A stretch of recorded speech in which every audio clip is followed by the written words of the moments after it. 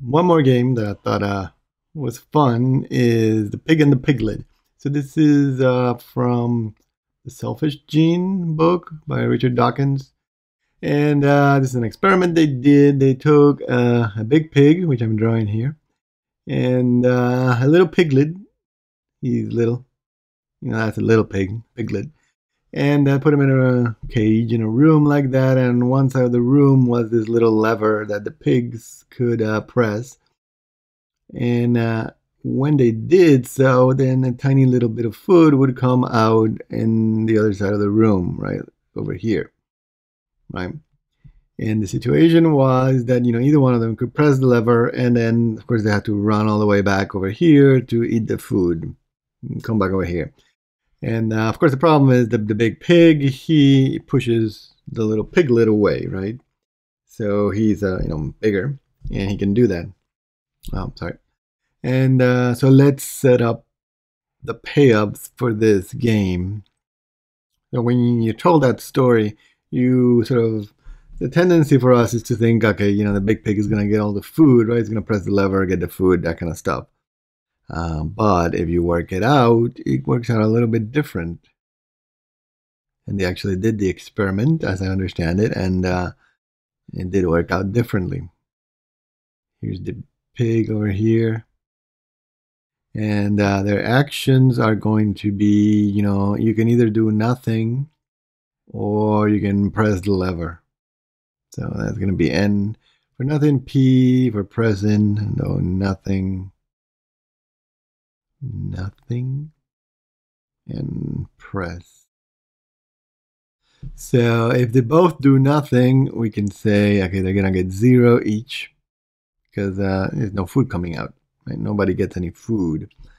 If the piglet does nothing and the big pig presses the lever, then what happened is, the piglet does nothing, so that means that the piglet is going to be over here, and the pig has to go all the way here, press the lever, the food immediately comes out, and then the big pig, he's big and fat and slow, so it takes him a while to get to here, so the little piglet, he can eat quite a bit of food. So let's say he eat about 5 units of food, so that's good for him. But eventually the big pig gets there, shoves him away, and eats the little bit of food that's left. Okay, let's look at this one here. The piglet presses the lever, so the big piglet's over here, then tries to run over here and get some food, but you see what happens there is he's not going to get any food, and actually he had to press the lever and run all the way, so we'll say that his pay is -1. Because not only did he not get any food, he had to run all the way, and the big pig got all the 6 bits of food. And so I guess there were 6 bits of food. Okay. And then lastly, the piglet presses, and then both of them press the lever and run all the way back. The little pig is faster, so he's going to get there a little bit faster, and he's going to manage to eat one little piece of food. And then the big pig is going to eat everything else. Okay, so what is the social welfare solution to this game? Social welfare. We add them up, 5, 1, 5, 1. Both of these are social welfare solutions, right? So NP and PP, NP and PP are both social welfare solutions because they maximize the sum of everybody's pay-ups, or 6. This one is 5, this one is 0. Pareto optimal solutions. Pareto. One solution is such that there's no other solution where one does better and nobody does worse. If we look at this one, is that a Pareto optimal solution? Yes. Is there a solution where is there some other solution where one does better and nobody does worse? No, because this guy does 6, so there is no other solution where the pig can do better.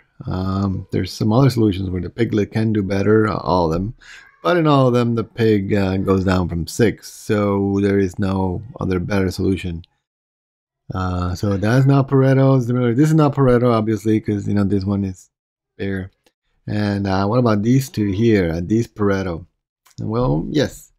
So if the piglet does nothing, if we look at this one, we can say, is there another one where one does better and nobody does worse?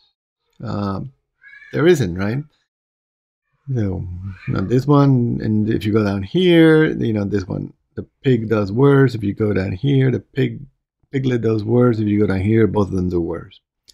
So, and similarly for the other one, so we have the same issue, the same situation where both of those are Pareto optimal. What about the Nash equilibrium? Is there a Nash equilibrium? Solution is a Nash equilibrium if, given that everybody does the Nash equilibrium, everybody's best response is to also do that same Nash equilibrium. So let's look at this one, nothing, nothing. If the pig does nothing, then the piglet should do nothing. The piglet is looking at that. So that's good. But if the piglet does nothing, the pig's best option is to press because it goes from 0 to 1. So, okay, that's not a Nash equilibrium. Let's look at this one. In this case, if the pig does nothing, again, the piglet is going to want to go do nothing. So that's not a Nash equilibrium. So let's look at this one. Is this a Nash equilibrium? If the pig does the press, right? The piglet is left between 5 and 1. He's wanting to also do nothing, so that's good. If the piglet does nothing, the pig is looking between 0 and 1, so he's going to want to press. So that's good. So that's a Nash equilibrium, right? And P. And let's look at this one. If the pig presses, then the piglet is looking at either 5 or 1.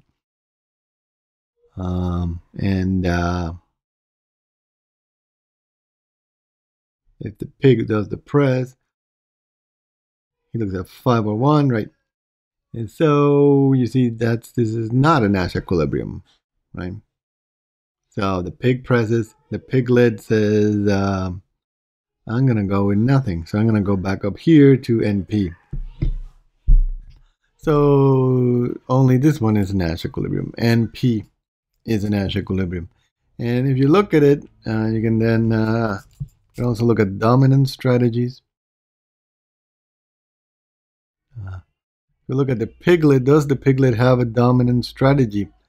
Well, he does, actually. N is a dominant strategy for the piglet.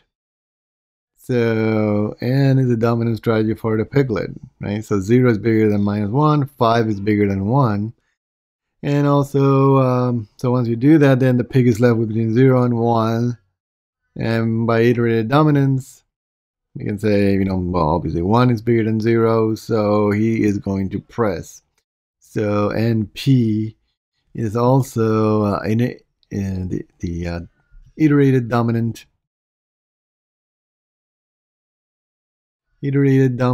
solution.